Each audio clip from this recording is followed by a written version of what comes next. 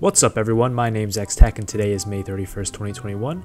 In today's video I wanted to present some data I collected from spending 100 condensed resins while farming in the Pale Flame Millelith domain at max level.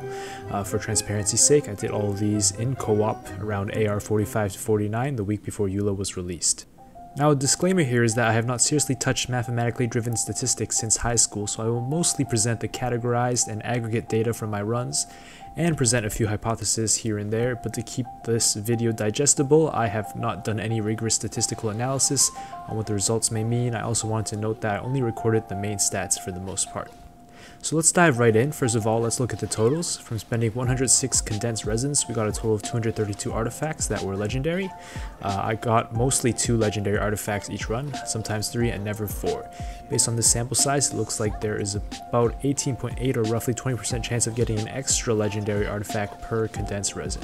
Additionally, I would have thought that it would be closer to a 50-50 split for each artifact set dropping, but it seems to be slightly skewed towards the Millelith set. This may or may not be due to my sample size, but I don't have enough knowledge to answer that question.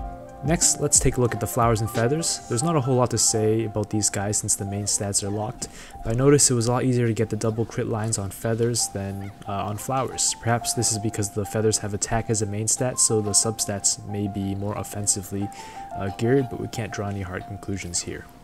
Now let's look at goblets next, since this is anecdotally one of the hardest items to farm. It seems to me that there's approximately a 1/4 chance of getting an attack, defense, HP, or elemental cup, and it seems that the elemental cups are likely completely randomly distributed, so no wonder it's so hard to get a specific elemental cup. You have to hit the 25% chance of not being attack, defense, or HP, and then you have to hit the 1 in 7 chance of being the right element that you're looking for.